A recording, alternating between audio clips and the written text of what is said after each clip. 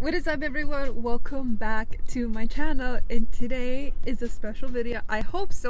I'm really hoping that it's a special day because I did get my account back. Life of Anna 420, it was disabled. It took me like a whole week to reactivate my account. I was determined to make sure I got my account back. I think that if you actually watch certain YouTube videos that will help you get your account back, I think it's the best way, because the first time that I tried it, it wasn't working. I was like, damn, I don't think I'll officially get my account back. But then when I tried this other person's technique to get my account back, that's when they actually emailed, or it might have happened Saturday the whole day, but I just didn't care to check if my account was active or check my email. This morning I checked it and I was like, what? It's active? What the heck? My boyfriend was like, I think your account's back. I'm gonna leave the link down in the description to what link that helped me the best to get my account back, because you literally had to try every day to make sure and let them know. They'd be like, hey, you disabled my account for no reason without violating their terms. So happy that my account is back for now, but you never know. So make sure and follow Life of Anna 2.0 so that way you guys get updates on if my account are disabled when they just randomly decide to disable my account. Just point out that I was doing my research on so many 420 people and other people that had gotten their account disabled. Instagram just randomly picks you and disables your account without letting you know, because I used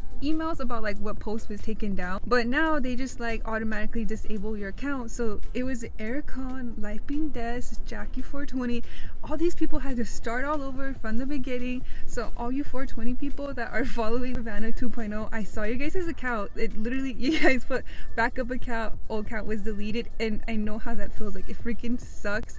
But make sure and try using the link in the description that helped me get my account back, because other than that, I think I would have still been trying to grow Life of Anna 2.0. Still gonna grow it. We're still gonna grow it regardless. I'm still gonna be active on there because you never know what's gonna happen. If you're interested in learning how to get your account back, I suggest that you guys do your research on YouTube. Watch as many YouTube videos as you can. Try to follow their procedures and their links to see if you can get your account back, because one video is not going to do its justice. I learned that from my mistake. You had to watch a couple videos to see which one is going to work best. I tried that, so I think I watched 4 or 5 videos on how to make sure I get my account back. That's what happened to me. I'll also link her down in the description just in case if you want to get your account back. Make sure to follow those procedures. My heart is still racing because at any time my account can be disabled, so that's why I'm hoping for the best. I'm damn, still to this day my account can be taken away at any time. And the YouTube videos had taught me that you don't stress about people who are trying to find you or follow you, because they will find you. And I learned that from my Instagram, because people were reaching out to me on my personal. They're like, hey, is your Life of Anna 420? Did you block me? And I was like, oh no, my account got disabled. Make sure and make a backup account, because there are followers that just want to follow you just because what you post, whatever you post.